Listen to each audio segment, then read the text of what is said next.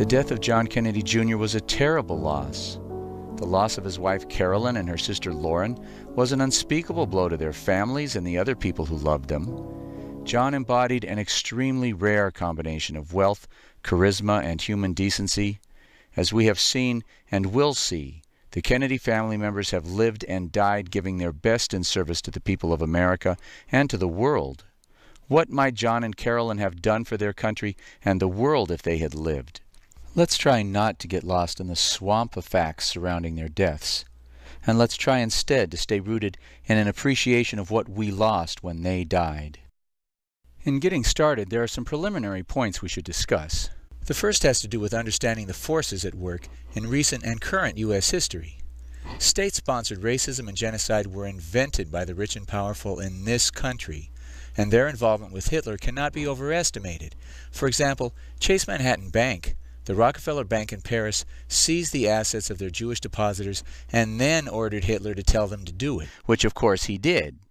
The Nazis who run this country ordered Hitler around. Hitler represented a dictatorship of the rich bastards, of the largest corporations, of the power elite against the Democrats, who think society ought to be run by the people and for the benefit of the people. But the most powerful Nazis were not in Germany, they were right here. The Rockefellers and the Harrimans, the Fords and the DuPonts helped to create Hitler, helped to promote him and armed him. And they didn't lose World War II. Hitler did. The German people did. The Jewish people did. But the Rockefellers and the Harrimans, the Fords and the DuPonts, they won. After 8 years as president, in 1960, Eisenhower finally figured out that he was surrounded by Nazis. He called them the military-industrial complex, and he tried to warn the new president, John Kennedy, that these guys were trying to take over the government and end democracy. We must guard against the acquisition of unwarranted influence, whether sought or unsought, by the military-industrial complex. We must never let the weight of this combination endanger our liberties or democratic processes.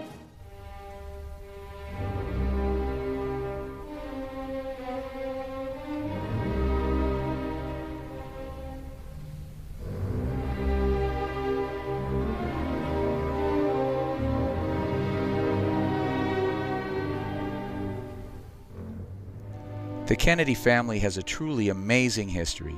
Joe, the oldest son, died in a bomber over Germany fighting Nazis. Jack died fighting the Nazis here, the military-industrial complex. They wanted the Vietnam War as an excuse to loot the U.S. Treasury. When as president, John Kennedy Sr. opposed them, they shot him down like a dog in the streets of Dallas. Bobby Kennedy, the third brother, took up the fight against the military-industrial complex and ran for president, promising to end the Vietnam War that his brother was murdered for opposing. Bobby was murdered after winning the California primary. My thanks to all of you, and now it's on to Chicago, and let's win there.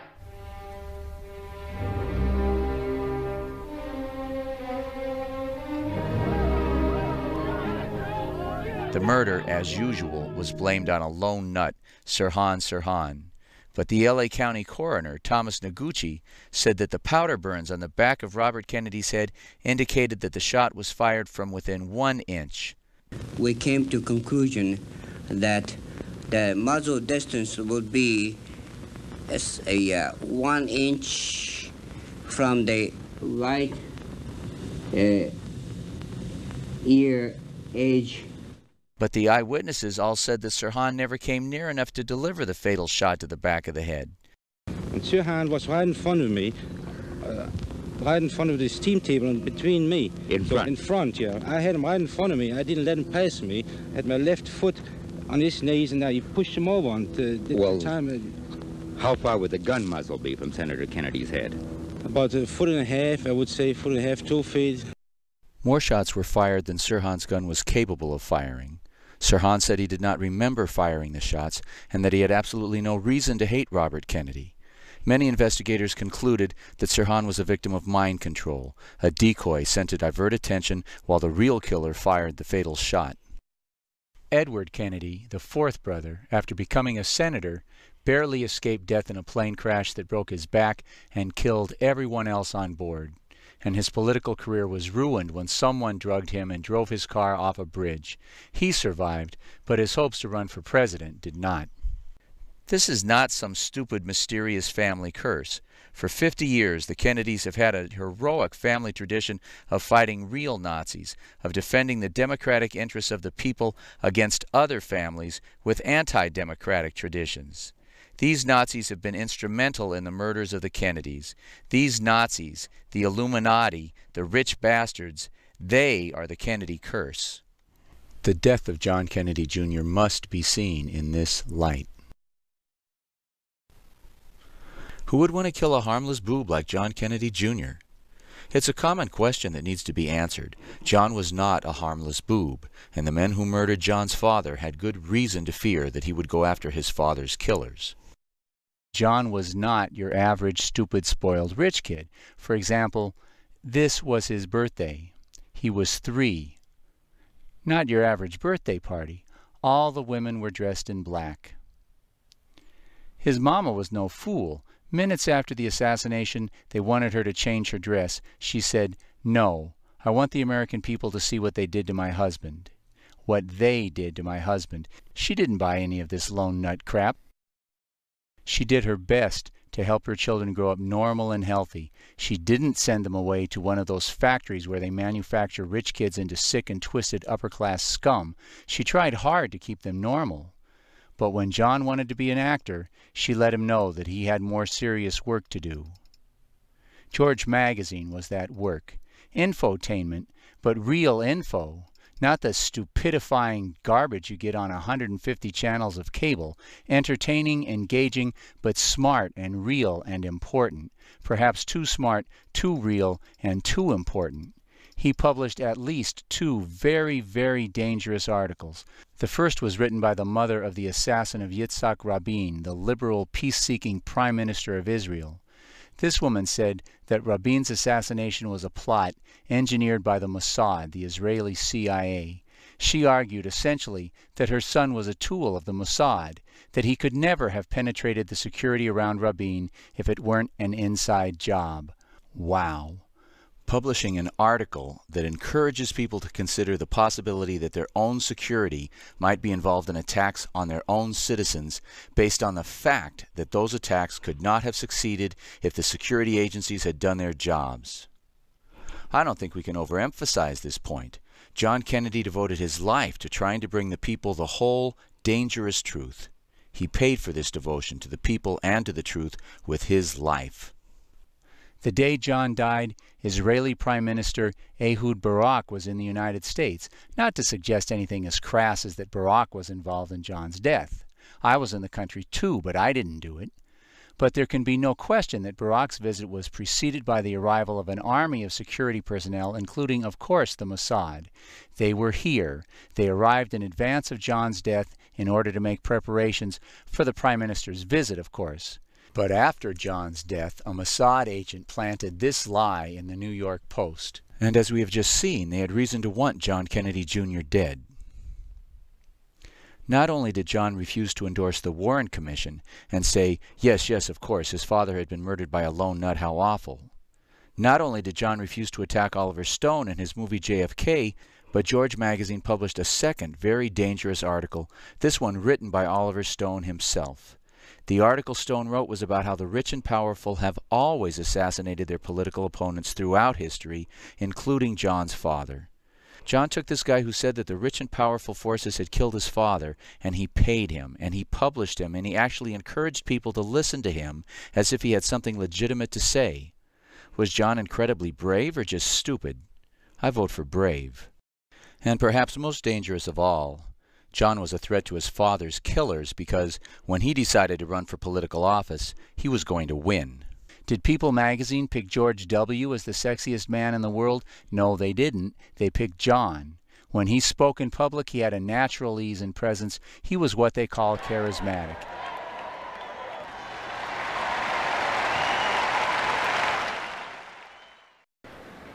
Over a quarter century ago, my father stood before you to accept the nomination for the presidency of the United States. America is better because of the leadership of Edward Kennedy. Thank you. He has shown that an unwavering commitment to the poor, to the elderly, to those without hope, regardless of fashion or convention, is the greatest reward of public service. Which brings us to our next introductory point. If there was foul play in the death of John Kennedy Jr., and we will show absolutely conclusively in a few minutes that there was, George W. Bush and his father have to be seen as the prime suspects. It's an obvious point, really. As we saw in JFK Jr, the Bush connection, George Herbert Walker Bush helped to supervise the assassination of President Kennedy, and from that moment on, his political future was made. He was a made man. He lost the race for Senate. They gave him a seat in Congress. He lost again for the Senate. They gave him a job in the White House. He lost the primaries to Reagan. They made him vice president, and he ruled while Reagan napped for 8 years. Does little Georgie's political career show such intervention, such involvement by the dark lords of Nazi politics? You be the judge. A few weeks after John Kennedy Jr.'s death, little Georgie lost to John McCain in the New Hampshire primaries. Now, when you lose in New Hampshire, you're supposed to see the rats scurrying from your sinking ship and jumping on board with the winner. After New Hampshire, the money flows from the losers to the winner. That's how it's supposed to go, as water runs downhill and as day follows night. But in 1999, that's not how it went. Water ran uphill. Night was followed by a much deeper darkness, and money flowed like a plague into the coffers of George W. Bush after his loss in New Hampshire. Now, how can you explain this? Why didn't that loss increase financial support for John McCain by the big money establishment? He was clearly more electable. Why did that loss result in a sudden and enormous increase in financial backing for George W.? These millions of dollars allowed Bush to smear and slime McCain's image with incredible vigor, to buy up the endorsements of the religious groups, of the veterans groups, and to call virtually every voter in the state and tell them the lie that McCain had an illegitimate black child. Why did the big money establishment overwhelmingly support Bush at this time instead of siding with McCain? Was it because McCain was a war hero and Bush was a draft dodger? Was it because Bush had been an openly drug-abusing alcoholic and McCain had led a conservative lifestyle? How do you explain it? It's not so difficult. They needed a stooge, someone they could trust to shut up and do what he was told as they planned and executed the murder of 3,000 Americans, to anger the American people into a series of unending wars, killing tens of thousands more, so that they could steal hundreds of billions of dollars from the national treasury. Now, if his father got his seat at this table by killing President Kennedy, who did little Georgie have to kill to get his seat at this table? It's a fair question. And now it's time to ask the key question you always ask your prime suspect. Where was Georgie the night John Kennedy Jr. was murdered? Go to a news retrieval service and search every newspaper in the world. You'll find that Friday, July 16, 1999, the day John Kennedy Jr. died, Bush was in Iowa in the morning, running for president, flipping pancakes and kissing babies. The polls showed that he was losing in New Hampshire to John McCain. You might see this as a crucial weekend for campaigning, but Bush got on a bus at 10 o'clock that Friday morning and disappeared for 3 days. On Saturday, the media ran to Al Gore to ask his response to John Jr.'s death so he could say how sad and sorry he was. And Gore said that he would cancel all his campaign rallies for the weekend out of respect for the family's losses. And then the reporters ran to the Bush campaign headquarters. I mean, here's Bush, a president's son. What does he think of the death of another president's son? That was their angle. And is he going to cancel his campaign appearances like Gore? But do you know what Bush said? Nothing. He was nowhere to be found. His staff couldn't say where he was, what he was doing, or even when he would be back. Although they were sure, they said, that if they could find him, he would of course express his deep sorrow and sympathy for the family's loss. The last preliminary point to be made, based on the events of John's life, is that he was not a W. He was not an inconsequential, drug-using, heavy-drinking, irresponsible boob. He was a responsible, smart, dynamic, responsible, good-hearted, devastatingly handsome, responsible talent with a winning personality and a commitment to make the world a better place. Did I mention how responsible he was? Specifically, and most importantly for us today, he was an enormously responsible pilot. Without a dissenting opinion, the 9 flight instructors who watched John fly over the course of 17 years agreed that he was methodical about his flight planning and very cautious regarding his aviation decision-making. How did such a careful pilot end up crashing into the sea, killing his wife and his sister-in-law, and possibly his unborn child? How? Well, that's what we're here to find out.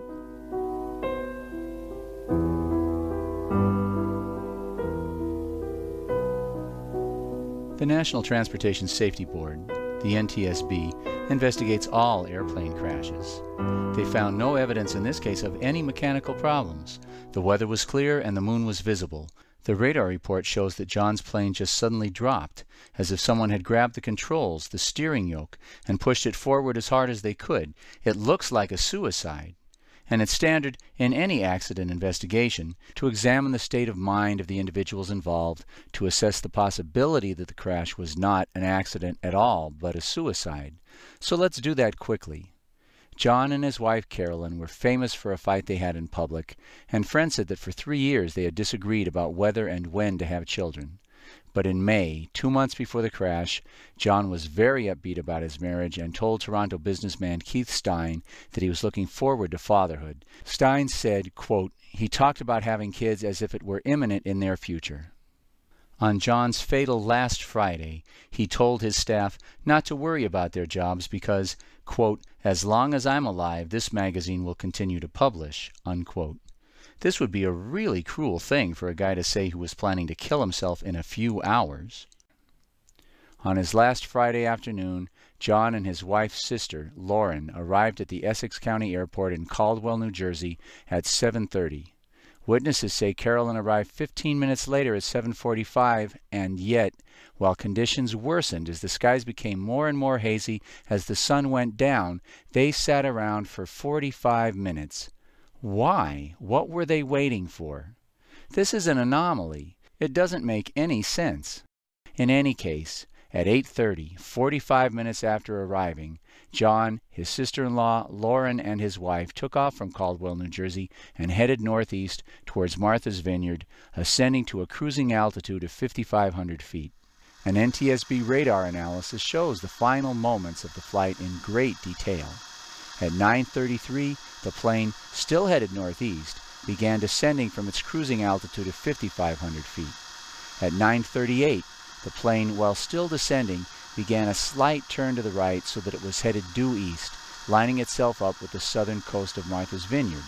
This was John's favorite approach to the Martha's Vineyard Airport, since it allowed him to fly over his mother's home on the southern shore, where he spent many childhood summers. At 9:38 and 20 seconds, the plane completed the turn and stopped its descent. The plane was now at 2,200 feet. But it's against FAA regulations for a plane to fly below 2,500 feet without first contacting the tower. So in a manner which is absolutely typical of John's carefulness in following procedures, he brought the plane back up to 2,500 feet. At 9:38 and 50 seconds, with wings level, the plane was on final approach with 14 miles to go to the airport. At 200 miles per hour, the plane would land in about 5 minutes. At 9:39, John contacted the tower.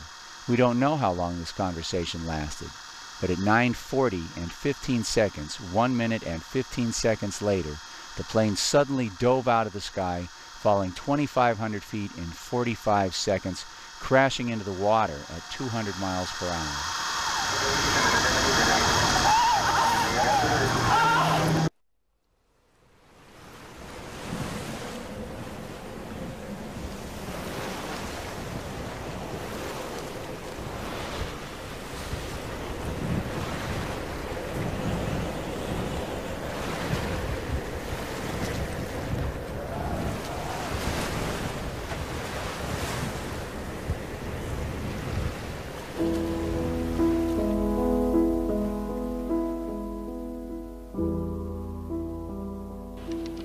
We have been told by the Coast Guard that, in fact, there is now evidence of a last communication last night with JFK Jr.'s plane as it was making an approach to Martha's Vineyard Airport. Petty Officer Todd Burgun joins us from the Coast Guard base in Boston. He is the a petty officer and a public information officer.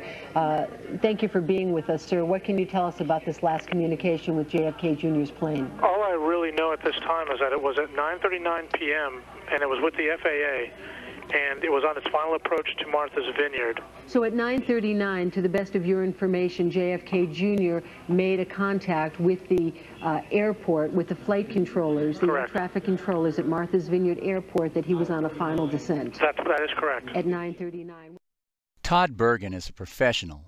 What you heard him doing just now is what he does every day. He answers reporters' questions about the Coast Guard's involvement in rescues of plane and ship disasters. We have seen that at precisely 9:39, the plane had stopped descending and paused at 2,500 feet. FAA regulations require that the plane pause at 2,500 feet, contact the tower, and receive permission to continue. And Burgun reports that it was at this precise moment, 9:39, that Kennedy did in fact contact the tower. Burgun's report is absolutely consistent with the radar information that we got from the NTSB that was used to reconstruct the last moments of the plane before it crashed. Burgun's report is absolutely credible. If he had been off by 1 minute on either side, if he had said 9:38, he'd have been wrong. The plane was still executing the turn and was not yet on final approach.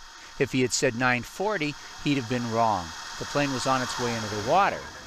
How was he able to identify the exact minute that the plane was holding at 2,500 feet, waiting to get clearance from the tower before descending? He had to have gotten that information from FAA flight personnel in the tower at Martha's Vineyard Airport, that Kennedy indeed contacted the tower at 9:39. There is no other possible explanation. This question of radio contact with the Martha's Vineyard Tower is enormously important for a couple of reasons. You see, whenever you contact air traffic control, your particular radar blip is then entered into the FAA's air traffic computer system. If anywhere on your flight path your plane should happen to descend below 100 feet, the computer will immediately set off an alarm at the FAA traffic control facility. So therefore, as a result of Kennedy's 9:39 radio contact with the tower, the plane should have set off a low-altitude alarm in the FAA's traffic control offices when the plane descended below 100 feet. The FAA should have begun the search at 9:40 when this low-altitude alarm went off. They knew before the plane hit the water. FAA regulations also require that a search be begun any time a plane contacts the tower on its final approach and then fails to land within 5 minutes. As a result of John Kennedy's radio contact with the tower then, the FAA also should have begun a search at 9:44 when John Kennedy's plane failed to land. How long did it take the FAA to begin searching the approaches to the Martha's Vineyard Airport?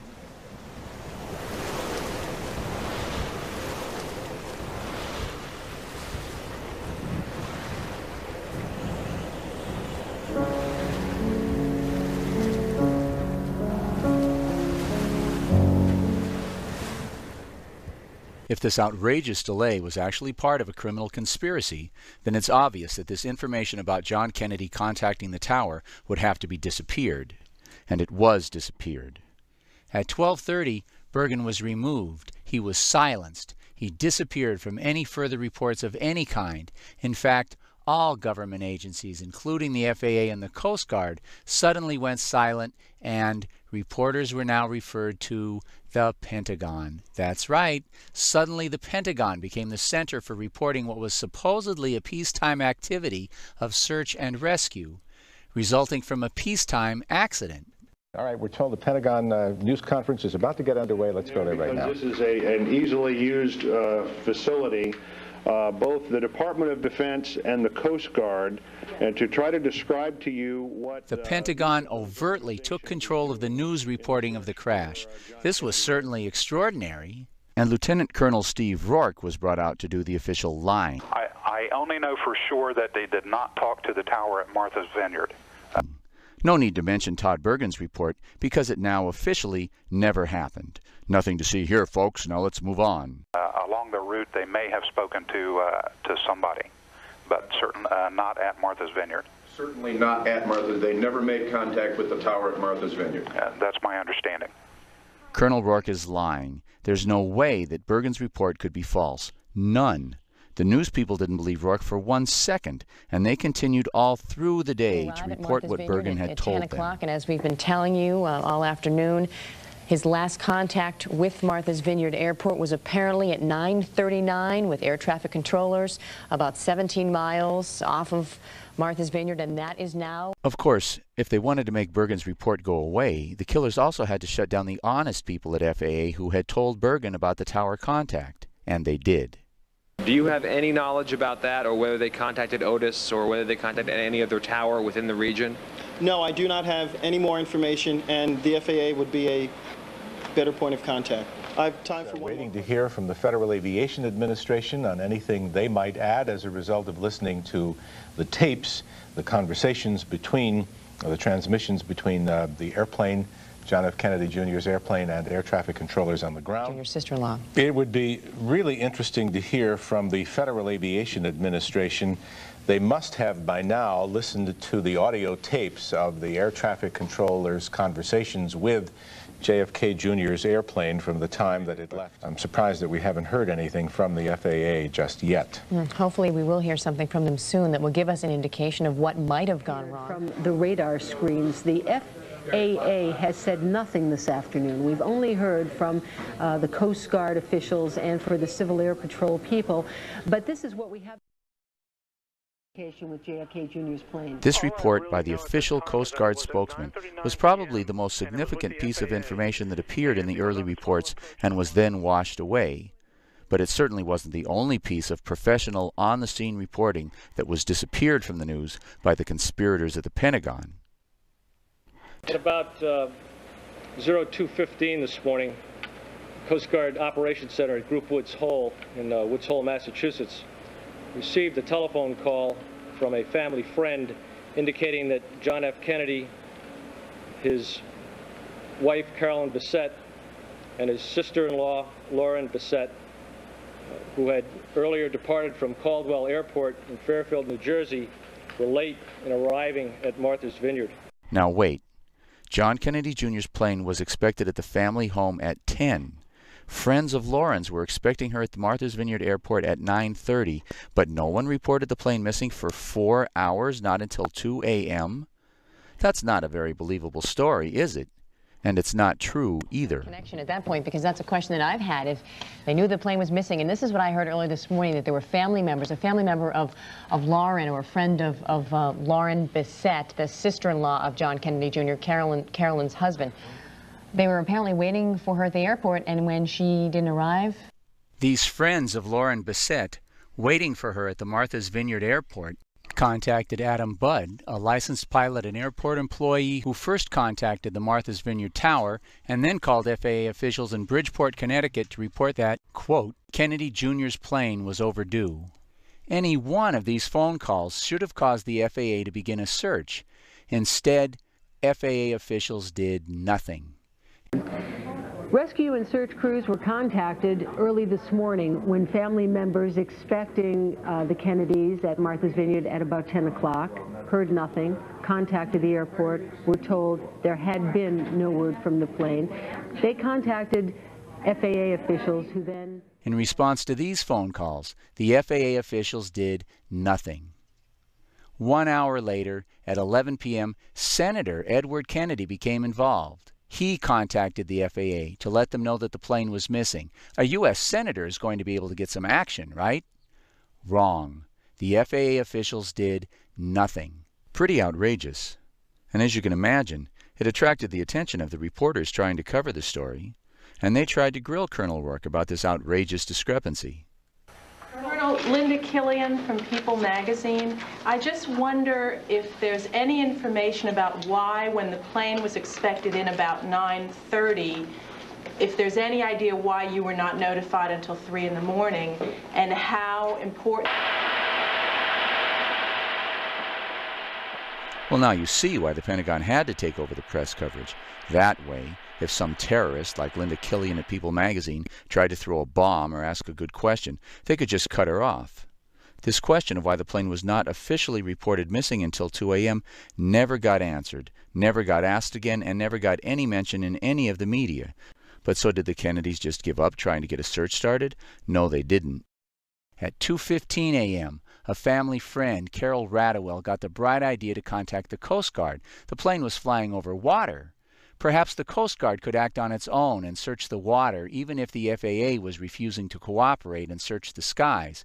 But let's first acknowledge here that if a plane is missing and you call the Coast Guard instead of the FAA, the Federal Aviation Administration, it's either because you're retarded and you don't know the difference between flying a plane and sailing a boat, or it's because you have exhausted all hope of getting the FAA to act.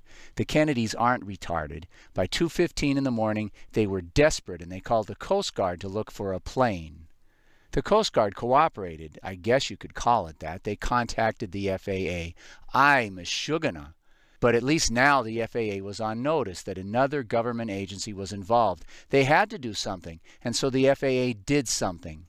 The FAA contacted the Air Force, the government agency most obviously criminally involved in the events of September 11th. The Air Force contacted the Coast Guard, letting them know that the Air Force, not the Coast Guard, was now in charge, letting them know that the Coast Guard should now do what the military tells them to do, and the Air Force then sent the Coast Guard on a wild goose chase to search an area 100 miles away from anywhere the plane might have gone down. Meanwhile, from 2 a.m. until 7:30 a.m., the Air Force and the FAA did nothing. At 6:30 a.m. on a Saturday morning, Ted Kennedy woke up John Podesta, Clinton's chief of staff. At 7 a.m., Podesta woke up Clinton. At 7:15, Clinton told Podesta to call the Air Force and tell them that if they didn't have a search underway in 15 minutes, they shouldn't bother to come to work on Monday because they would all be fired if they weren't in jail. The Air Force said, "Oh, you want a search? We'll give you a search," and they scattered 2 planes and 2 helicopters across 20,000 square miles of ocean.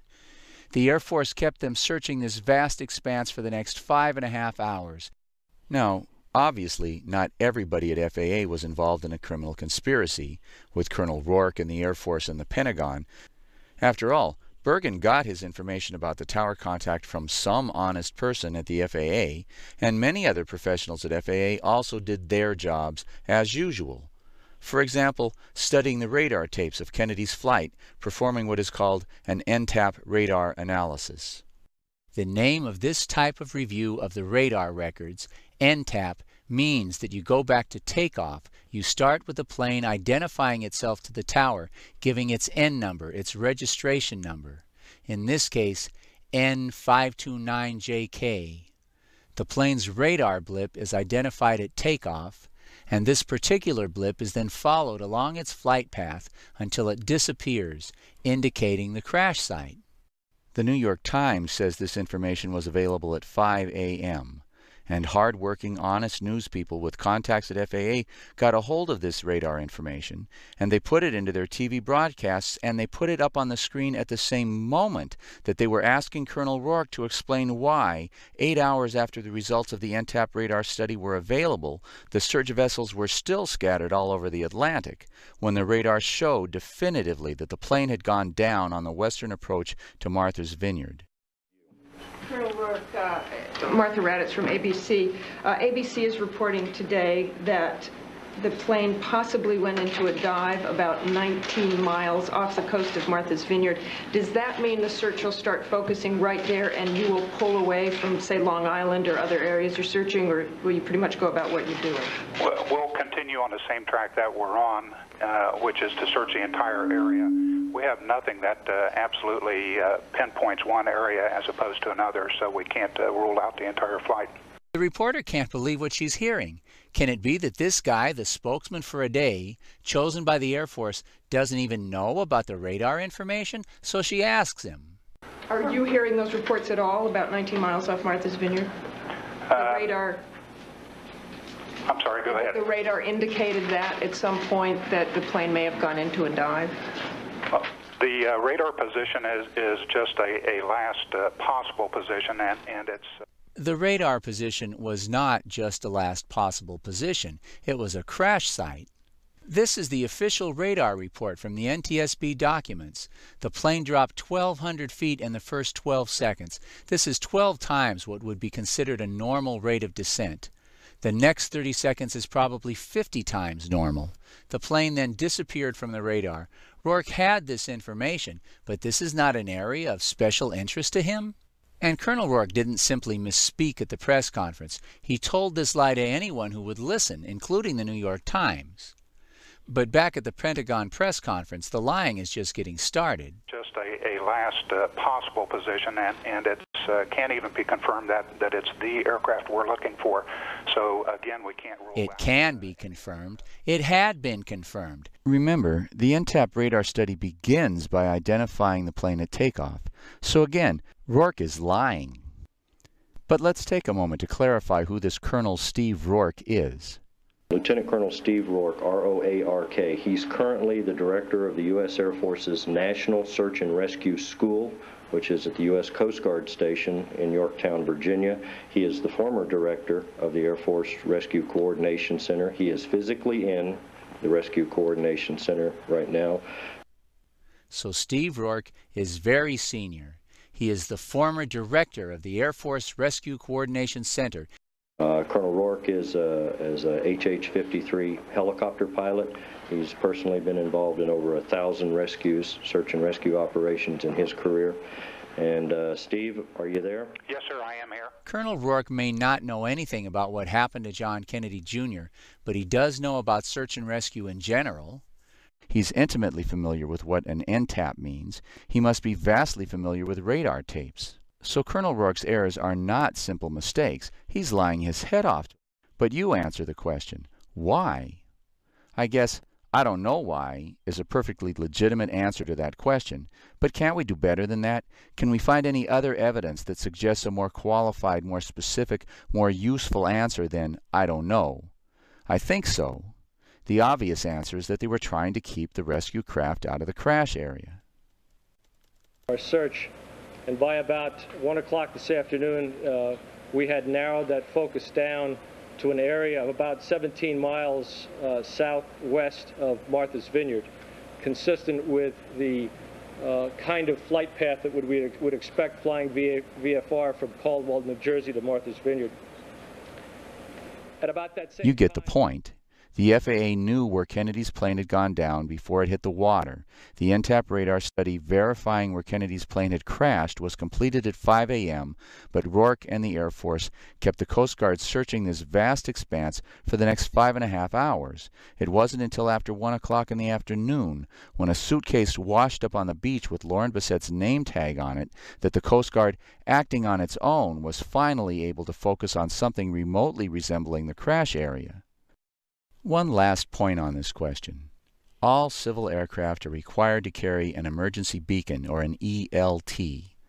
These emergency locator transmitters are crash activated. If a plane crashes, the ELT sends out a signal that is received by a network of satellites that can instantly locate the crash within a matter of a few feet. So, where did ABC get the information for this picture, which shows a beacon in the crash area? Obviously, the beacon went off as it was supposed to. The signal was received by the satellites as it was supposed to be, and although news reporters at ABC managed to get a hold of this information, it was not passed on to the rescue teams in the Coast Guard and the Civil Air Patrol. But we already know how that works. The question then is why? Why didn't Rourke and the others involved in this criminal conspiracy want the searchers to know where to search? Again, I don't know is a pretty legitimate answer, but, again, can't we do better? Well, let's keep putting together the pieces we can and see what kind of picture we get.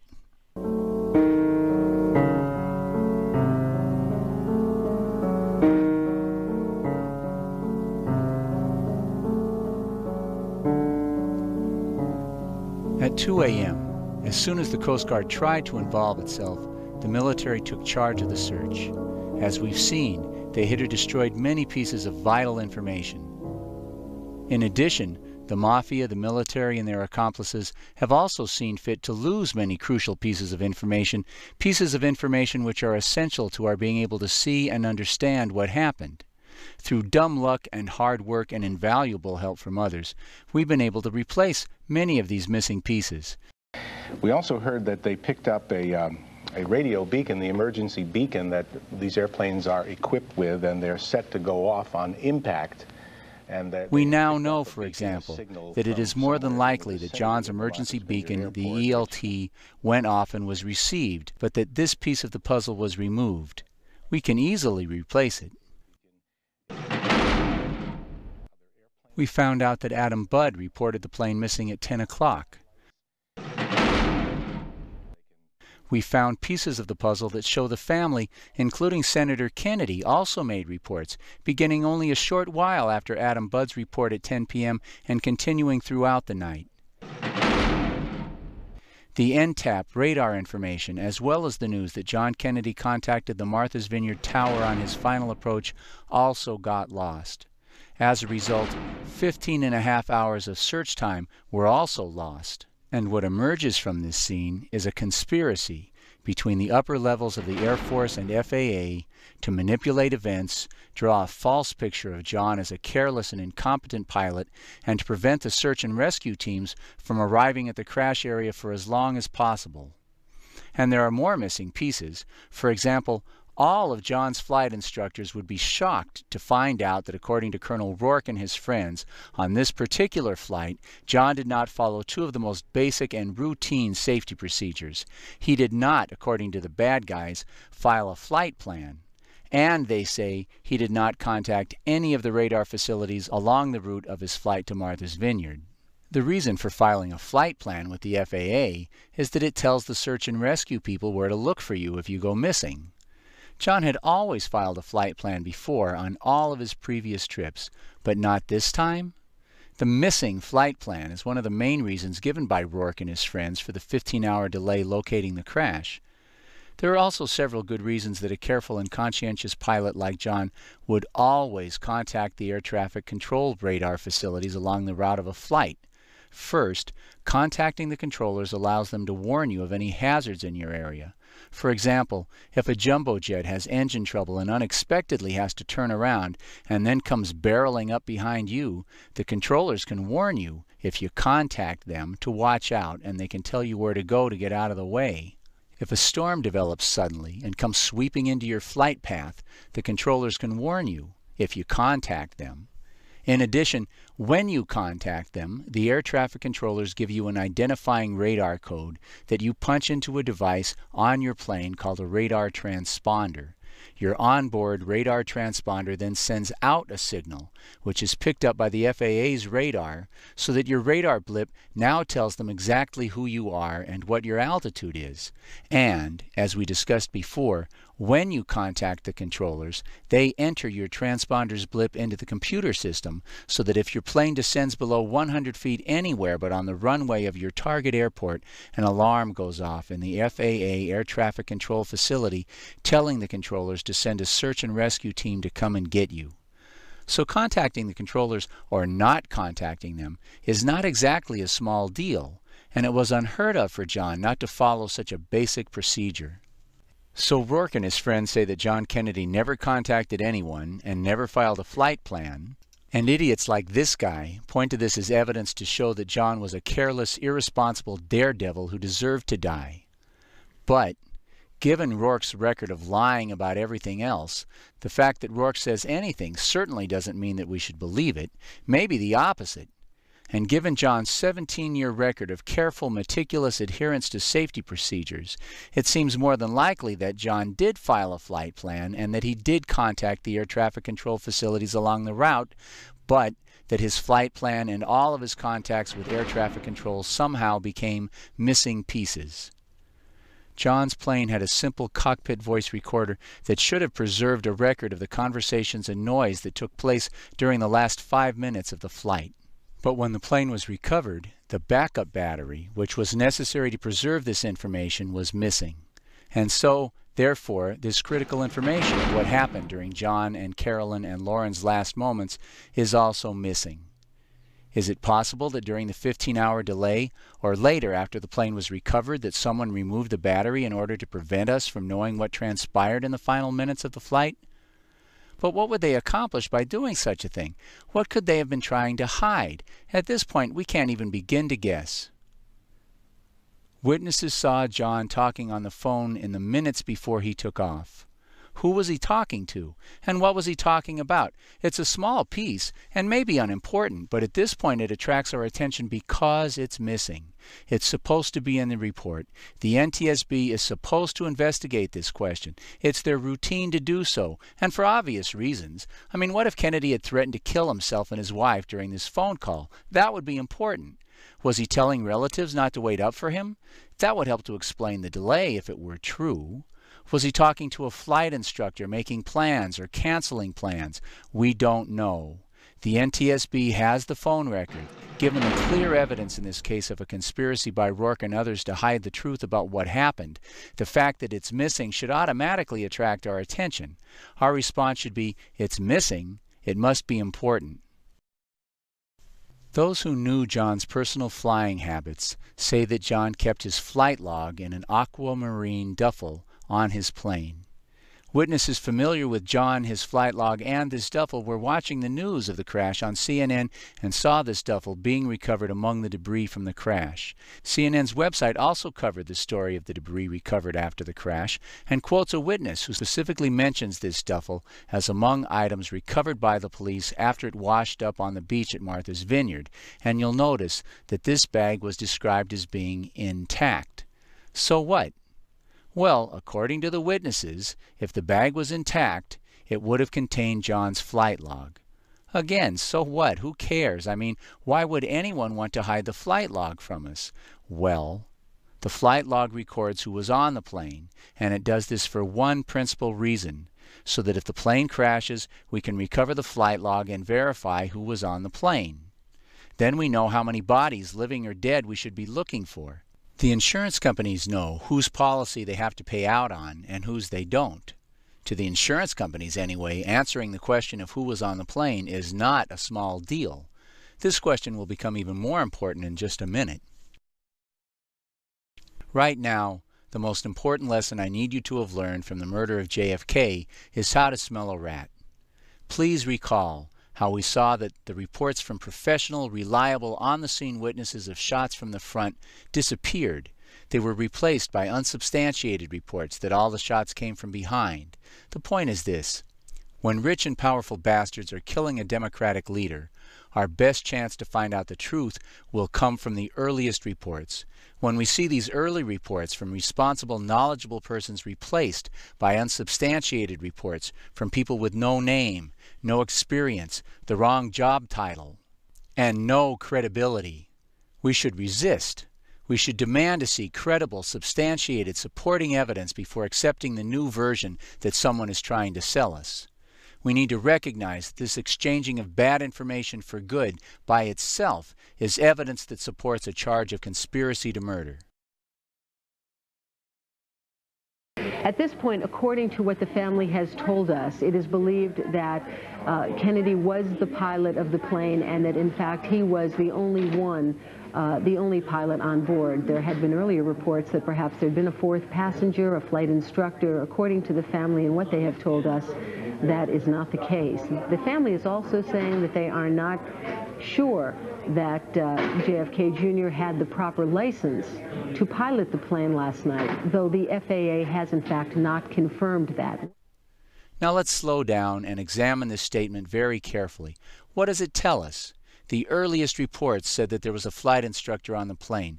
Please recognize then that the idea that a flight instructor was on the plane should not be casually dismissed, even if later some nameless person, known only as the family, began running around telling all the media a couple of really controversial things. Let's take the second part about John Kennedy's pilot's license first. The family is also saying that they are not sure that JFK Jr. had the proper license to pilot the plane last night, though the FAA has in fact not confirmed that. Jeez, John Kennedy didn't even have a license? What the hell did he think he was doing? Careless, irresponsible, stupid rich kid, acting like a daredevil with his wife on board. Too bad about her, but hell, he deserved to die. This is the kind of ugly truth you would think the family might want to keep quiet about. But what if it weren't true? What kind of family member would say it to the press if it weren't true? It wasn't true.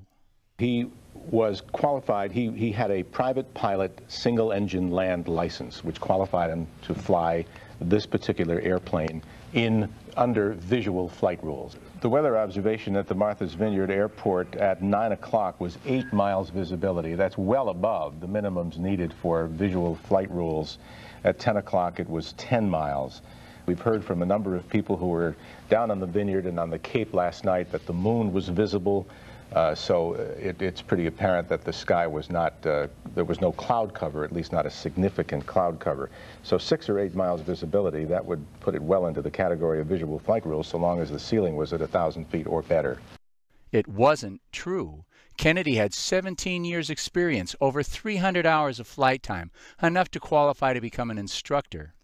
He had recently taken the performance test to get his instrument license, allowing him to fly blind in the thickest fog, and passed. But the weather was clear, and he was legal to fly even with his old license under visual flight rules. So why did this mysterious person named the family say it? Are there members of the Kennedy family who enjoy Kennedy bashing? The description of Oswald mysteriously going out over the police radio indicates that the killers had infiltrated the Dallas Police Department. This baseless false report suggests that the killers have some of their people identifying themselves as the family and spreading lies.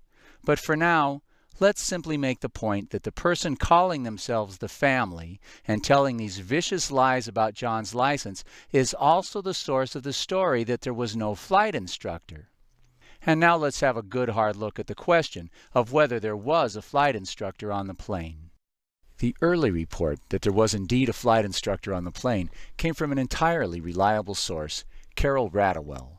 Remember how the FAA ignored all the calls from the family and now claims that no one from the family ever told them anything about a plane being missing? Radowell is the clever and resourceful family friend who called the Coast Guard at 2 a.m. while other family members were sleeping. Radowell told the Coast Guard there was a flight instructor on the plane, but how could she know? She wasn't on the plane. The NTSB says that no cell phones were used after the plane was in the air, so how could she know for sure what changes may have taken place in the moments just before takeoff? These are very good questions, and it's clear that she couldn't know for sure if there was a flight instructor on board, but neither could anyone else. No one could know for sure. She was guessing. But all guesses are not created equal. There are a dozen good reasons for her and you to think that there was a flight instructor on that plane. John always had a flight instructor. It's just a fact. In the weeks after the accident, the NTSB investigators could find no one who had ever known of an incident where John flew his new plane without a flight instructor on board. As far as anyone knew, John never flew that plane without a flight instructor. There was a reason for this. John had owned this plane for a little less than 2 months.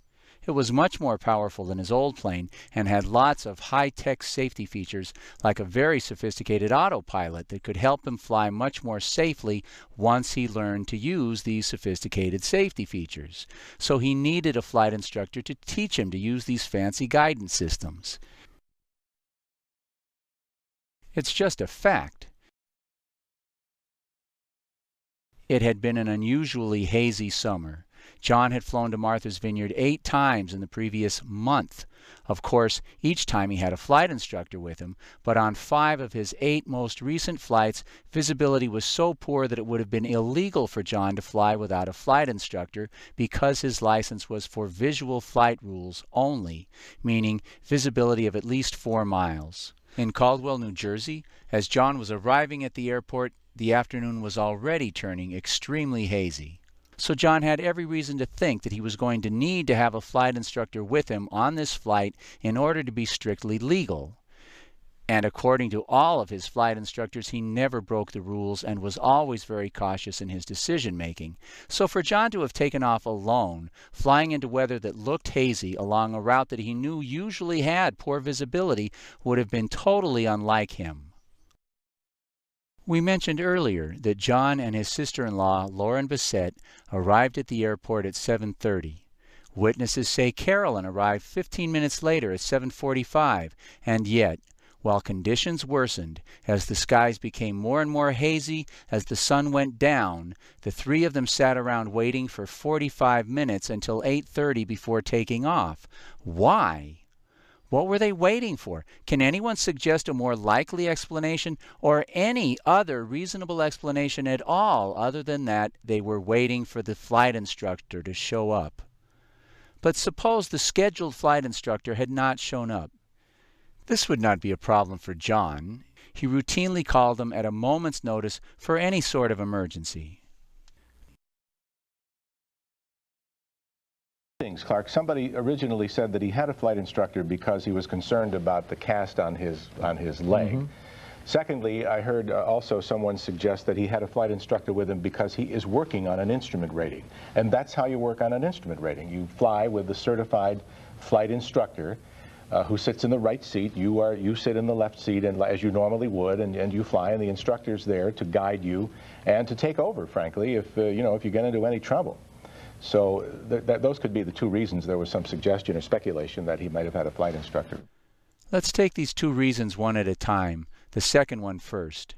Kennedy was working on his instrument rating, but he had passed the written exam. He had passed the performance evaluation, but he needed to log hours, so that he had every reason to fly with an instructor and no reason to fly without one. And now let's get back to that first point. Clark, somebody originally said that he had a flight instructor because he was concerned about the cast on his leg. Mm-hmm. In fact, Kennedy had the cast removed from his ankle the day before, but he was still on crutches. He did not need his feet to fly, but he did need them to move the plane around while it was on the ground. Flying with the injury was not impossible or even dangerous, but it was inconvenient. And what do millionaires like John buy with their money? They buy convenience. It would have been much more convenient for John to have a flight instructor along. But we're just getting started with his foot injury. You see, lots of people who cared about John were worried about him flying with a broken foot. It may not have been a real threat. You don't need your feet to fly, but it was an obvious problem that easily attracted people's attention. The Boston Globe for July 19th quotes a Canadian business associate who says that John told him that, for the time being, he'd rather fly with a co-pilot because his broken foot made it difficult for him to operate the pedals controlling the rudder. Richard Blow, his friend and co-editor at George Magazine, had lunch with John on Friday afternoon, the day of the crash. Blow describes their lunchtime conversation and says that he told John he was worried about him flying with the injured ankle. "Don't worry," he said. "I'm flying with an instructor." And what do you think his wife is going to say? Here you have a guy on crutches because he crashed his mini-plane 3 weeks before. Every time Carolyn looked at him, what did she see? She sees a guy on crutches because he crashed his mini-plane 3 weeks before. How likely is it, do you suppose, that his wife is going to get on his plane with him without a professional pilot on board? You do the math. Ask any married man if you need help. The chances of her getting on that plane are a lot less than zero. It is incontrovertible that in the last seconds before takeoff, Kennedy may in fact have taken on a flight instructor. How can anyone say for certain that he didn't? Until the wreckage and the flight log were recovered. Oh wait, they claim they didn't recover the flight log. That means there's no official record of who was on the plane. And it's well recognized that in ocean disasters, just because they didn't find your body doesn't mean you weren't there. For example, when they finally located the wreckage, the Coast Guard and the Navy scoured the bottom for every piece of available evidence.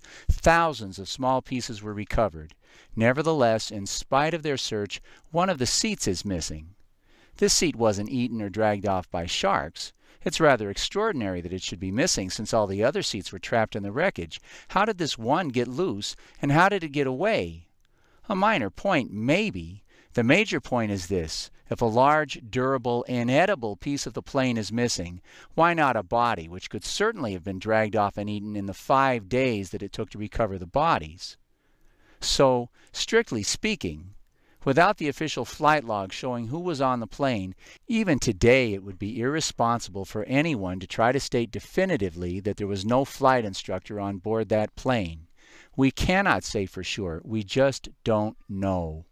Radwell may have been only guessing that John Kennedy Jr. had a flight instructor on the plane, but her guess is supported by an enormous amount of evidence.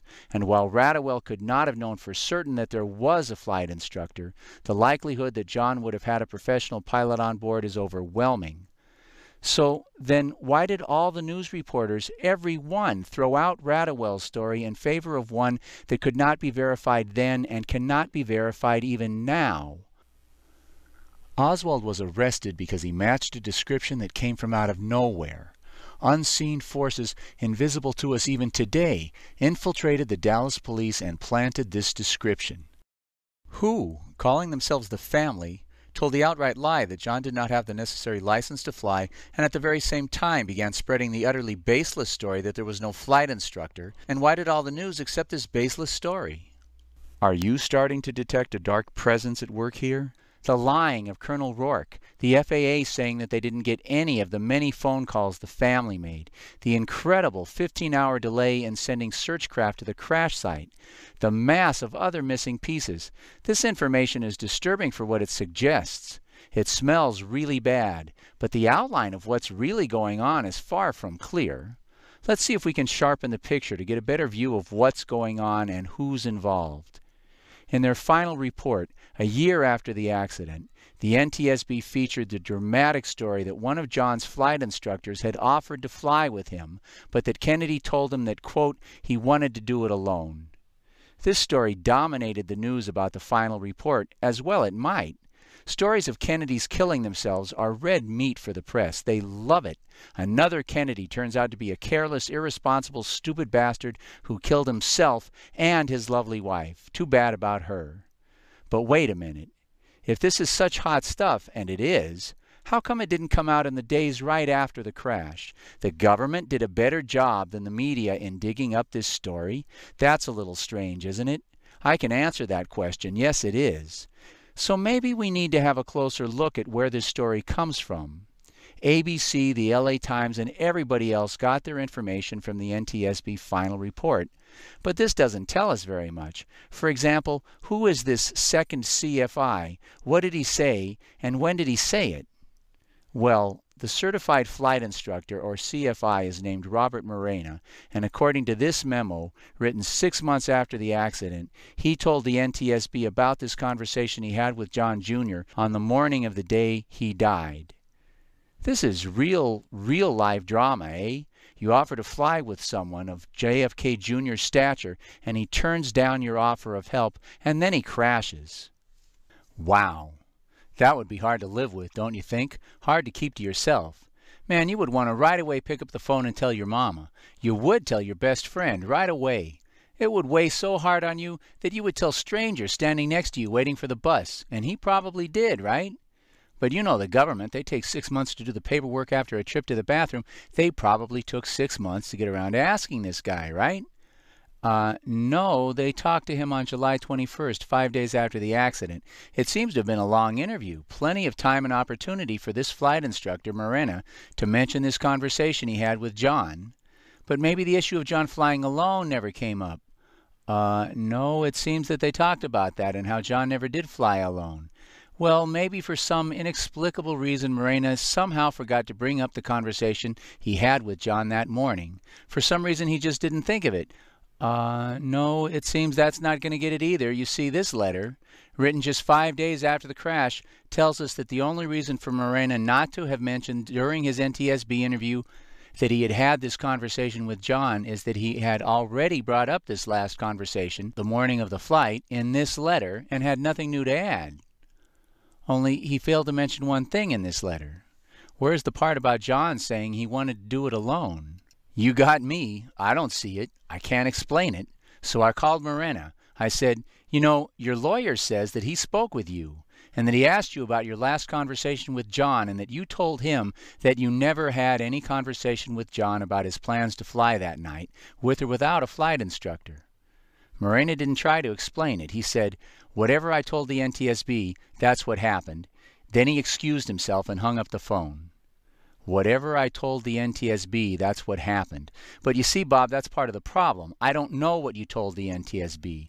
Not only because you told your lawyer that you didn't say anything to the NTSB about John wanting to do it alone, but I also don't know what you told the NTSB because the NTSB violated the most basic procedures in preparing this document.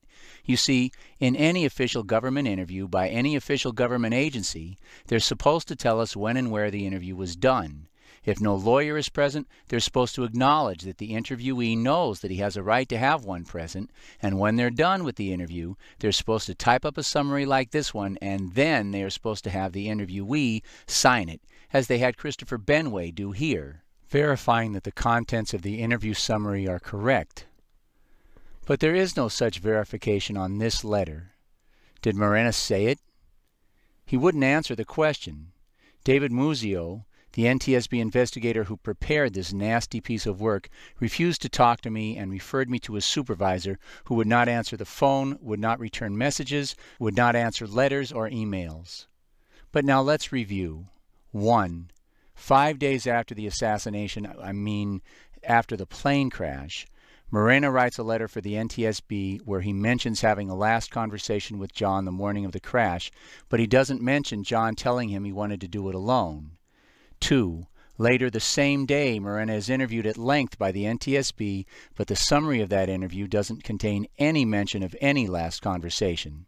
3. 6 months later, the NTSB writes a memo saying Morena has suddenly remembered the crucial details of this crucial conversation. The unverified memo says nothing about how, when, or where Morena was interviewed. And 4.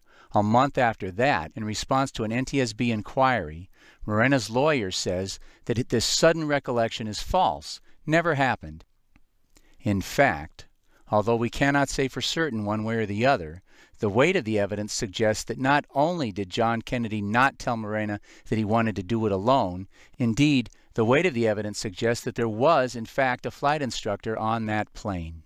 Nevertheless, Morena's utterly incredible story was put into the NTSB final report and was then carried as the lead story in all the major media. I'm not implying, I'm saying, you can put this stuff on your roses, but don't you dare swallow it. How could the NTSB have accepted this story? How could they have included it in their final report without mentioning the lawyer's letters and the other glaring inconsistencies? And how could they have claimed to be finished with their investigation without resolving any of these inconsistencies? I don't get it. Oh, wait a minute. Yes, I do. But we're supposed to be able to learn from our past experiences. We're supposed to know something by now about how the bad guys manipulate the news when they kill one of the good guys. And if we have learned anything, we should be ready then to bet the farm that there was a flight instructor on that plane. So, they're trying to make us think there was no flight instructor. That means there was one. Okay. Makes no particular sense, but okay. So, they must have delayed the rescue for 15 hours so they could recover this guy's body. Am I missing something? Is there some other possible explanation? Well, at least now we have an explanation for the delay. It's a lousy explanation, but it's all we've got. Apparently, they pulled this guy out still trapped in his seat, which is why one of the seats was missing. Okay, this is crazy, but it's the only remotely reasonable explanation for what we know happened. I mean, why else present this dubious crap to us to make us think there was no flight instructor? Why else delay the rescue for 15 hours? I mean, that delaying of the rescue, what a mess.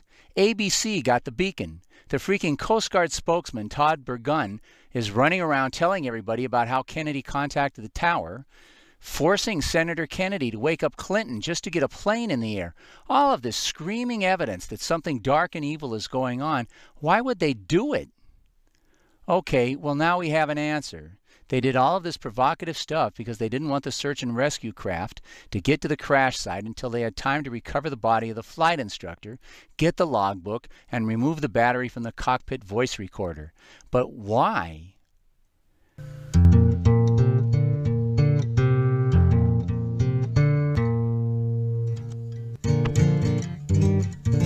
Maybe I should just let it lay, but I won't. I guess it's just the kind of animal I am.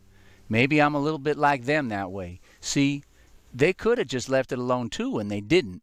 I mean, suppose they let the news people keep the story that a flight instructor was on the plane, and suppose the body of a flight instructor got recovered.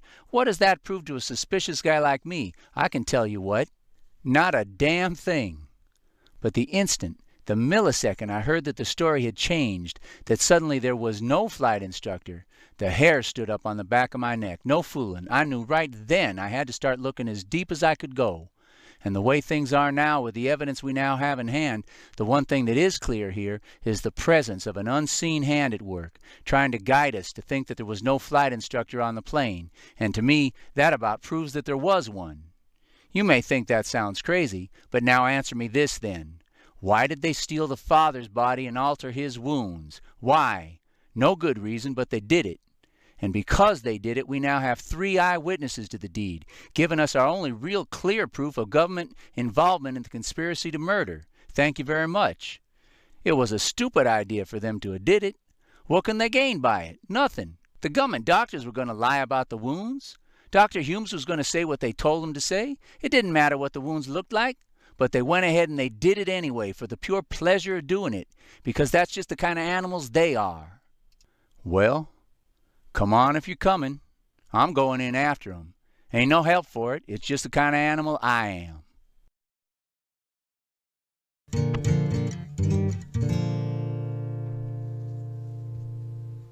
Way down the hole, miles past the lies that showed up on the evening news, hundreds of pages past anything we've looked at so far, 333 pages deep into a 450-page report, we stumble upon a casual discussion of the fuel selector valve. The fuel selector valve was removed and examined. The valve itself was found in the off position. Now, stop. Take your shoes off and get ready to set a spell, because if we're looking for something outrageous, this is it.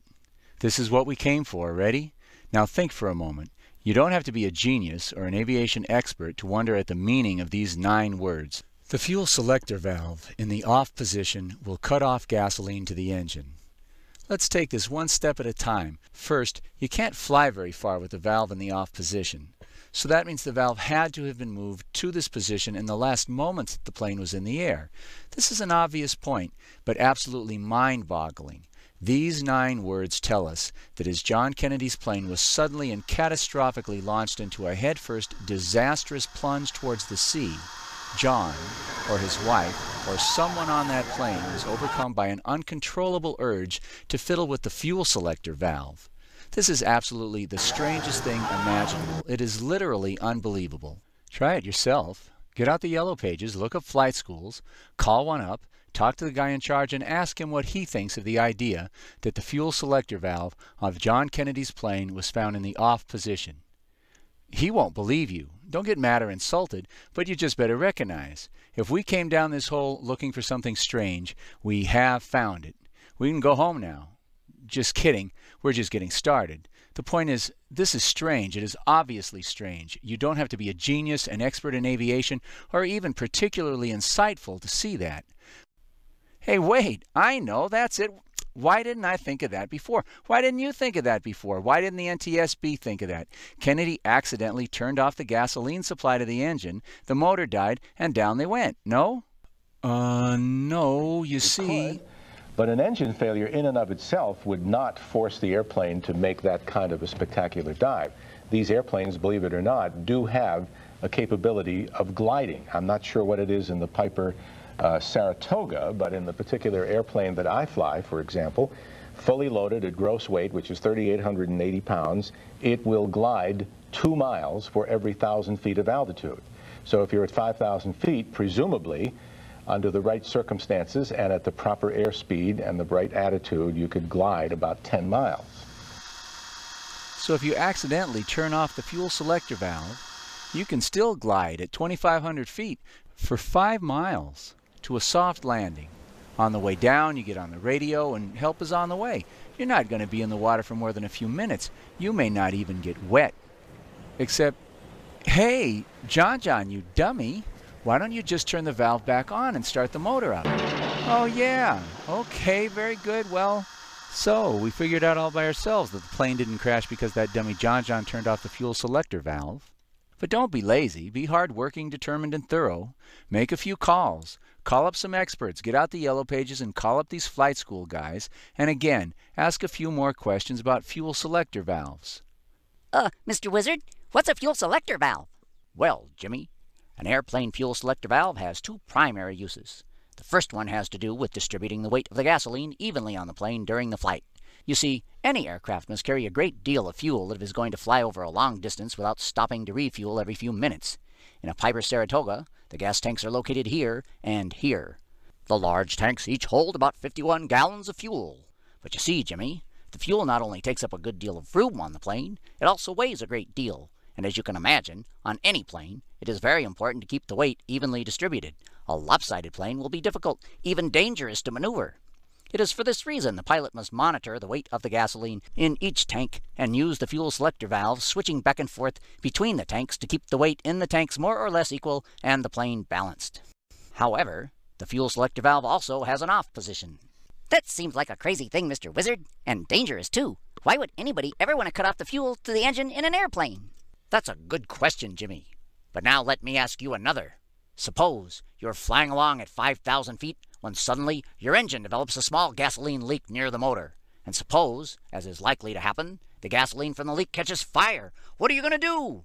The fire will turn the small leak into a large leak. The small fire will turn into a large fire. The wind will make the fire spread quickly. And while you and your friends are burning to death, you might even think to crash your plane headfirst into the sea at 200 miles an hour just to end your terrible suffering.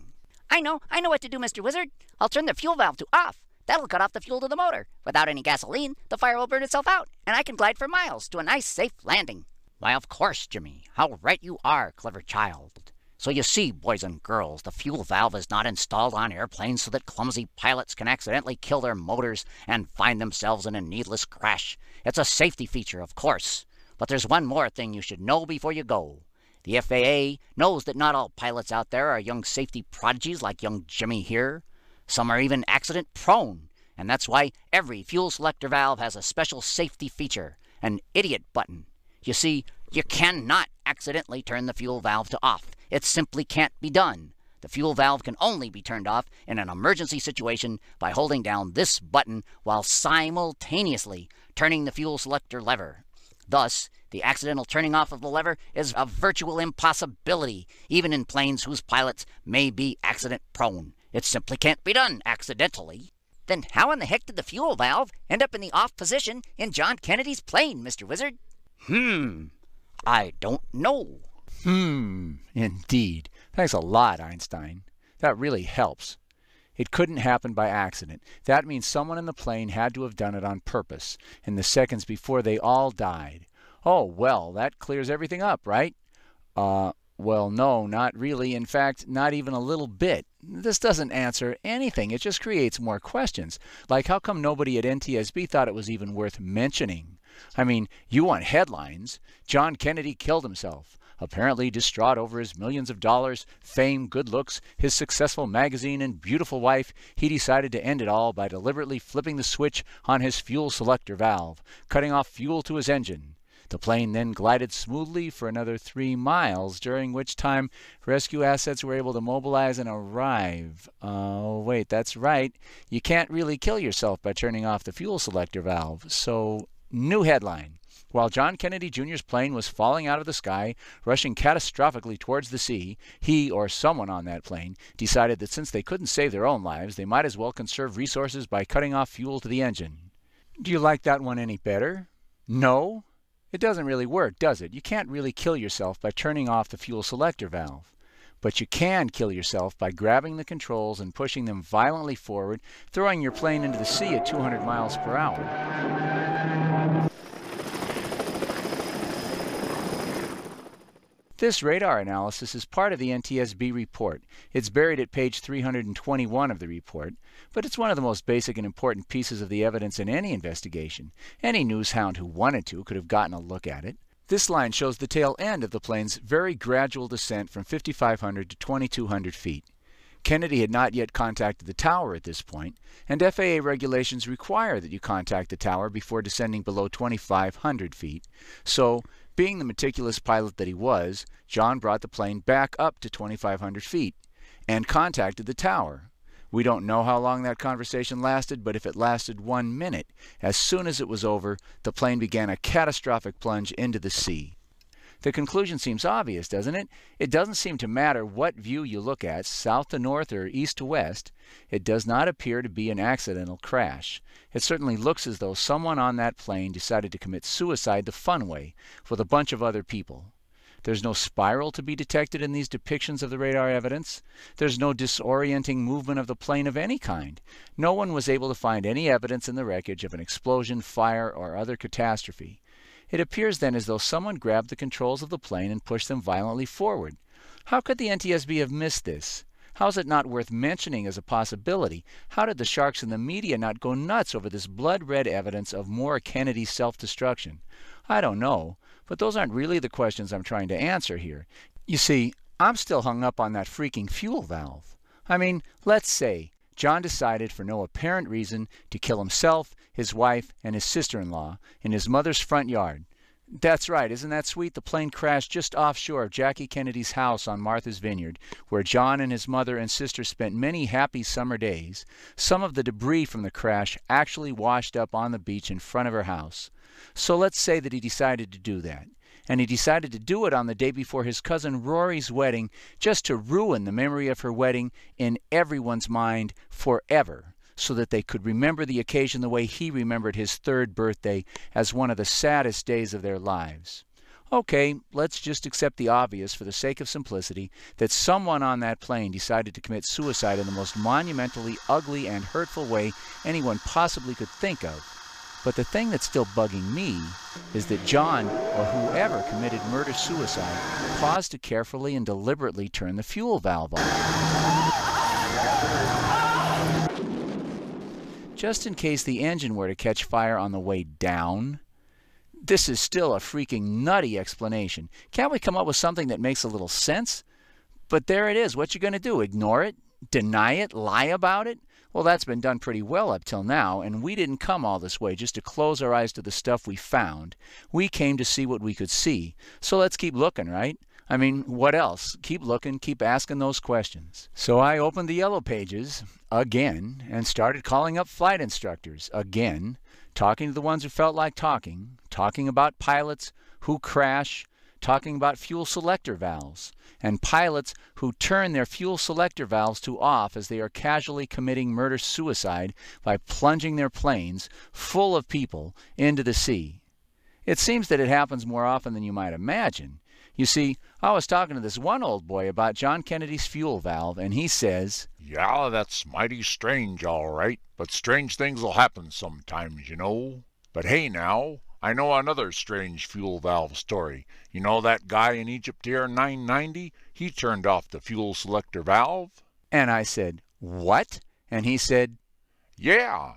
You know, there was that flight out of New York City, Egypt Air 990, 15 weeks after John Jr.'s crash. There was a plane full of Egyptian military people, and right after takeoff, one of the pilots walks into the cockpit and says something about Allah Akbar, and bang, he grabbed the controls, the yoke, the steering thingy, and he pushed it all the way forward, sending the plane plunging straight down towards the ocean. Well, there's about 5 other pilots standing around, and they all jumped on this one maniac and pulled him away from the controls.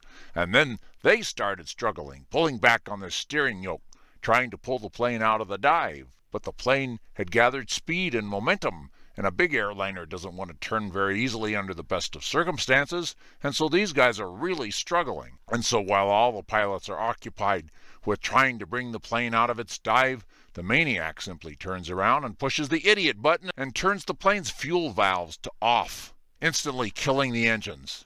Now, without engine power, a 757 is a hulking dead weight, and the plane simply continued its natural course, plunging into the sea, killing 217 people. Damn. Well, thank you, Professor. That's a hell of a story. And folks, that's just the beginning. Egypt Air 990 hit the water 50 miles from where John Kennedy Jr.'s plane went down. Now there's a coincidence for you. And I should probably mention, no one in Egypt buys this story. First, outside of military operations, Muslims don't commit suicide. It's just not part of their culture. Secondly, the family insists that he had nothing to be suicidal about. His family loved him, his career was solid, his life was good. So many Egyptians think that it's more likely that the plane was taken out by an Israeli missile in order to kill all the military people on board. But the black boxes were recovered, which not only recorded the sounds of the pilots' voices and the sounds of the struggle, but a second black box recorded the readings from all the gauges and the movements of any levers and instruments used by the pilots to control the plane, including the steering wheel thingy, the steering yoke, and the fuel selector valve. Well, there's a third explanation. See if you like it any better. According to this theory of what happened, the maniac pilot on Egypt Air 990 was a Manchurian candidate. He'd been hypnotized, programmed, brainwashed by some country's intelligence agency to kill himself and everyone else on that plane by pushing the controls forward. But most importantly for our investigation, this theory says he had also been programmed to then turn the fuel selector valve to off. He had been programmed to do it 3 months after someone on John Kennedy's plane did exactly the same thing. What do you mean programmed? Hollywood has made 2 movies in the last 40 years with the title The Manchurian Candidate. Both movies tell the story of individuals who have been programmed through mind control techniques to murder political figures. The films are not based on fantasy. You can scarcely imagine how delicate and easily manipulated the human mind is. The next time a hypnotist entertainer is in town, take in the show.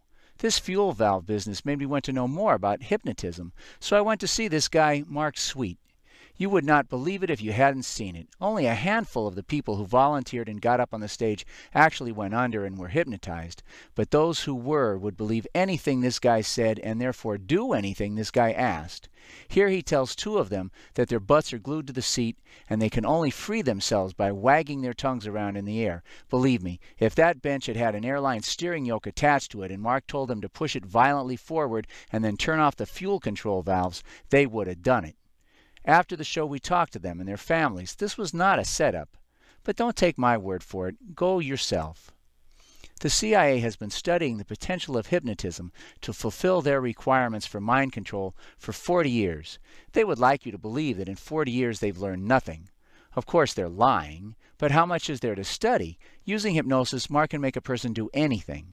The only difficulty, then, is that not everyone is easily hypnotized. You can bet, then, that the CIA spent the last 40 years messing with people's minds, trying to figure out how to hypnotize anybody they want. This guy was just fooling around. The CIA, however, was not. The CIA has conducted mind control experiments under the title MK-Ultra for 50 years, many of them at this Canadian hospital. Here, the CIA's fascist scientist, Dr. Gottlieb, used all kinds of fancy techniques in his experiments. They would use intensive electroshock and LSD and other disorienting drugs to, in his terms, de-pattern individuals, basically to wipe the slate clean.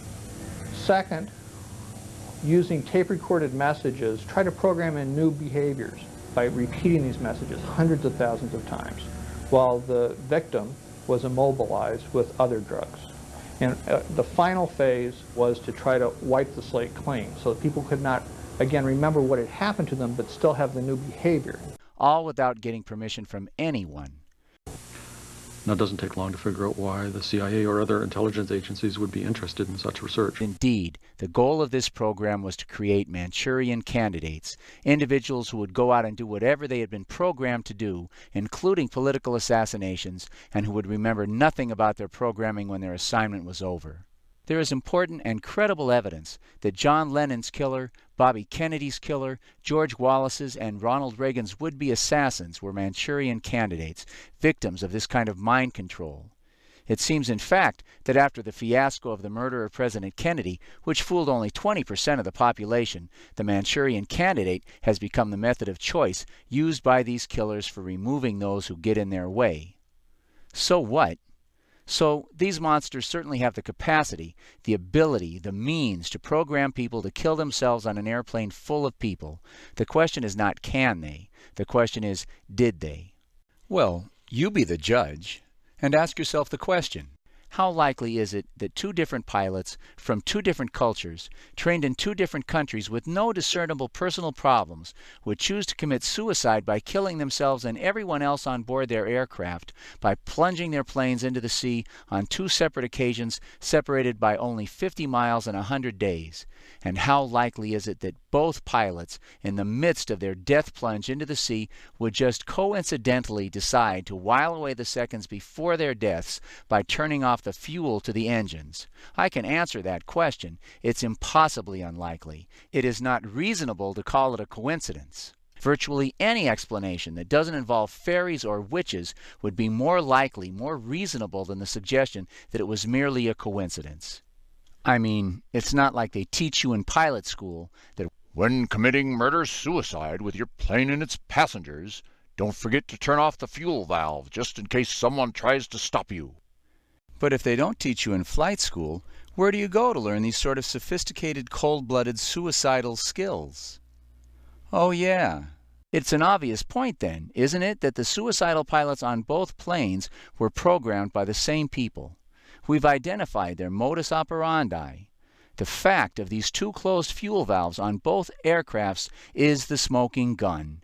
It's not only the killer's fingerprints, it's their signature. The monsters who created these mass murderers signed their names with a flourish at the bottom of their artwork. Well, there you are. That's it. We're about at the bottom of this old rabbit hole.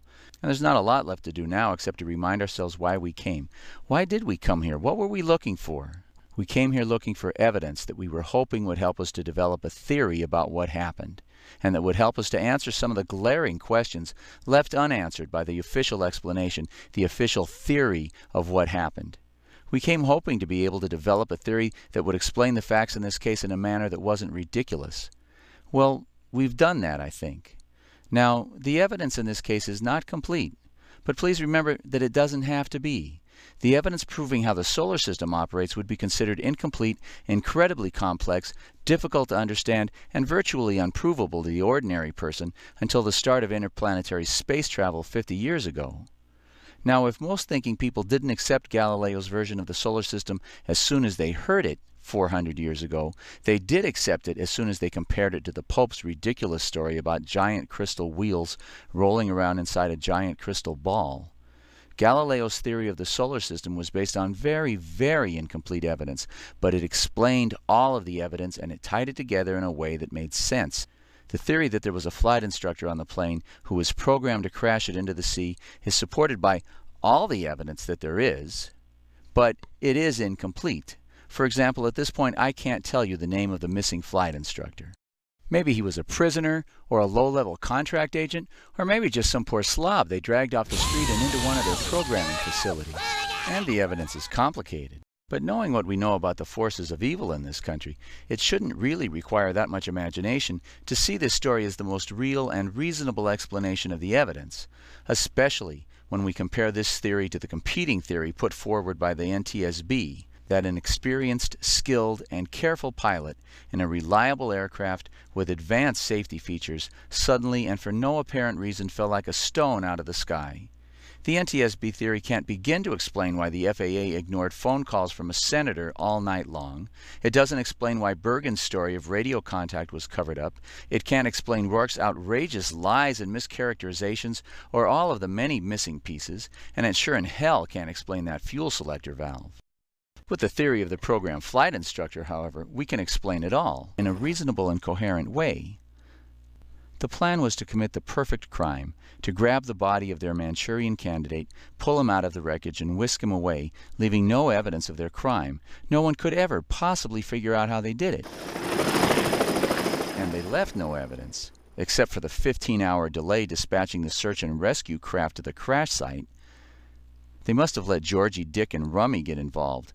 And as they have with the economy, energy, post-war Iraq, and Hurricane Katrina, they totally screwed it up.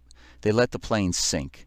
And then rather than go with Plan B and just let the flight instructor's body get recovered, they created this outrageous delay, without which this investigation would never have begun.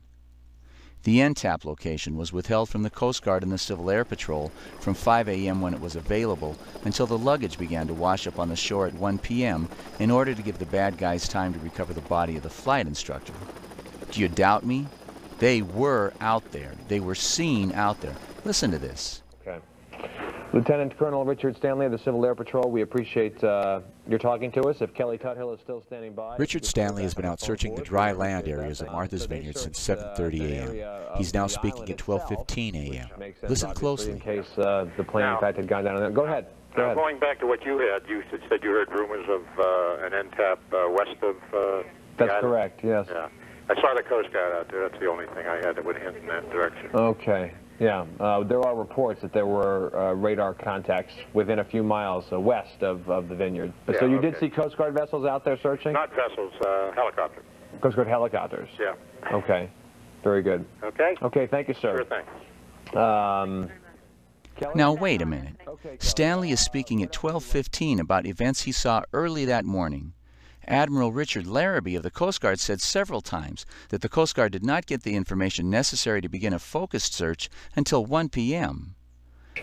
And by about 1 o'clock this afternoon, we had narrowed that focus down to an area of about 17 miles southwest of Martha's Vineyard. A few minutes after the interview with Richard Stanley, Todd Bergen, the Coast Guard information officer, said the same thing, that he and the Coast Guard didn't have any radar information. Yes. And that's the last time the plane was heard from? That is correct. At approximately 2,500 feet, 10 miles offshore? That's my understanding. Like I said, as far as that radar location, I do not have that information. Officer, is there anything that I failed Remember at the Pentagon news conference, at about 1:30, Colonel Rourke insisted that despite the radar information, that they were not focusing on one area. We'll continue on the same track that we're on, which is to search the entire area. All these people say there was no information that would lead to a focused search of the waters off Martha's Vineyard, and yet Richard Stanley says... Correct, yes. Yeah. I saw the Coast Guard out there. That's the only thing I had that would hint in that direction. Okay, yeah. There are... No one was focusing on the crash site, but Stanley says he saw what he took to be the Coast Guard conducting a focused search off the west coast of Martha's Vineyard early in the morning. But that's not possible. In fact, just to be clear, the Coast Guard says it wasn't them. But if it wasn't the Coast Guard, then who was it? Well, we have an answer to that now, don't we? Granted, the evidence in this case is circumstantial. But that doesn't make it crazy to bring George W. up on charges. Crazy?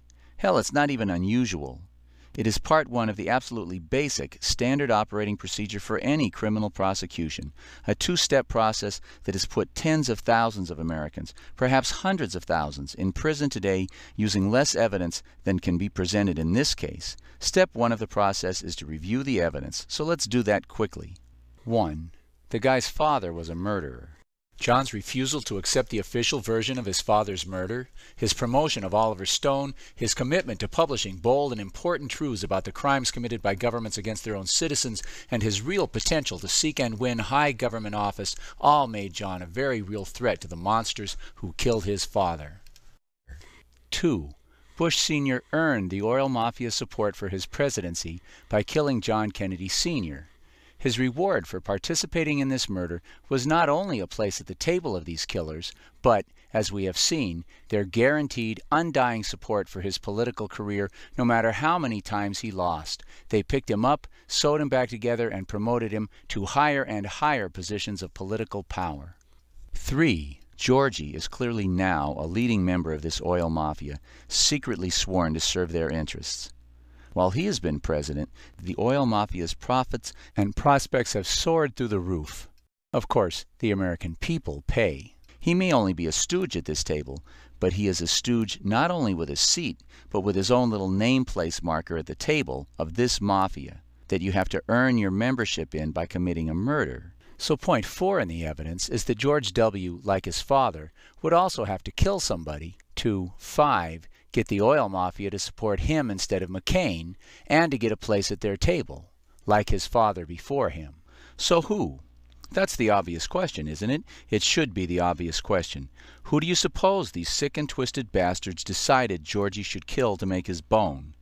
They decided, the father kills a father. the sun should kill the sun. They like the poetry of it. We have proved that John Kennedy Jr. was murdered. Can any reasonable person look at this mountain of evidence in the death of JFK Jr. and not see clear, unmistakable signs of foul play? We have part one of the requirements to bring this case to court. Very powerful circumstantial evidence, the only explanation for which is murder. Now, the best explanation, the most reasonable explanation, the most probable explanation for the available evidence will be accepted as proof in a criminal case if and only if it is also the only reasonable explanation. That is, if the only other explanation is ridiculously and unreasonably improbable, leaving no reasonable doubt. If this were a court case, George W. Bush would have to prove a reasonable alternative explanation for the facts we have presented here. He'd have to give a reasonable explanation for why the Dark Lord supported a coke-addled, draft-dodging loser instead of John McCain. He'd have to explain the FAA's ignoring of Senator Kennedy, and Rourke's lies, and that absolutely amazing fuel selector valve. He'd have to present a reasonable alternative explanation for these unusual events, or he would have to provide an alibi for where he was on July 16, 1999, and he doesn't have one. Why the hell didn't his staff know where he was? Was he in bed with Colin, or was he in bed with Condoleezza, or both? Or was he in a boat with Dick Cheney, Donald Rumsfeld, and Richard Myers in the waters off Martha's Vineyard, waiting for a plane to come down? In any case, it's very simple. All Georgie has to do is provide a credible alibi. But you know, this is not an easy thing for a guy like Bush. Wherever he says he was, we're going to want to know who was with him. All of those people he might name lead very public lives. They never carry cash. There are dozens of credit card transactions providing evidence of where they all were that weekend. The people who work at the hotels and restaurants where he might claim to have stayed would remember whether he was there the day John Kennedy Jr. died. Who was he with? His friends all have secretaries who keep their calendars of where they were. Do you think all of those calendars of all of those people are going to match his? Not if they are all lying. Remember, these are the guys who screw up everything they touch. For example, George's father claims that he knew nothing about the Iran-Contra weapons cocaine terrorism scandal. And Bush's personal calendar/date book shows him out of town on the dates that the meetings were held to plan these crimes. But Ollie North, who did all the day-to-day grunt work of this dark and murderous business, he also had a calendar/date book, and his book shows that Bush chaired the planning meetings. So let Georgie answer the question, where were you? And when he does, and it's proved a lie, the same thing will happen to him that happens to every other person accused of murder based on circumstantial evidence when their alibi is proved to be a lie. He'll be convicted. The United States, and the world really, is infested with a cancer, a sick criminal mafia. These people invented state-sponsored race-based slavery and racism. They killed Lincoln so that they could then instigate a war of extermination against the Plains Indians. In the 1900s, these sick and twisted racist killers instituted immigration quotas to keep inferior races out of the USA, like the Irish, the Italians, the Jews, and the Chinese. These racist monsters didn't just support Hitler, they created Hitler. The Holocaust was a disaster for the German war effort, but these vermin made $1 trillion off of it. Hitler lost World War II, but they won. A few years later, they murdered John Kennedy in hopes of making another $1 trillion off the Vietnam War. If you don't know that they blew up the World Trade Center, you're not trying hard enough. Certainly, in the aftermath of 9/11, they have picked our pockets for several $100 billion more. The Patriot Act makes it look as though they plan to permanently destroy democracy in America. Their plans for the environment are threatening the very existence of the human race. What are you going to do about it? Whatever it is, you better get on it. Martin Luther King said it. These sickos are only powerful when good people do nothing. Cesar Chavez said it. These turds are only powerful if we let them be. I can't say it better than this guy. Now is the time to fight this dehumanization. Now is the time to realize you're special and you have power and you can affect change, and that we're in a war for the very future of humanity. It's that important, and you're a soldier on the front line. So get out there and take it back to them, 110%. You don't have a choice, ladies and gentlemen. Run your own life, or somebody else is going to run it for you. For the sake of your children and grandchildren, don't keep silent. At the very least, school them. Give them this video. Give them the tools, the knowledge they need to take up this fight if they have the courage. This video is their real history. It may be the only real history they'll ever get in their lives. Your action, even if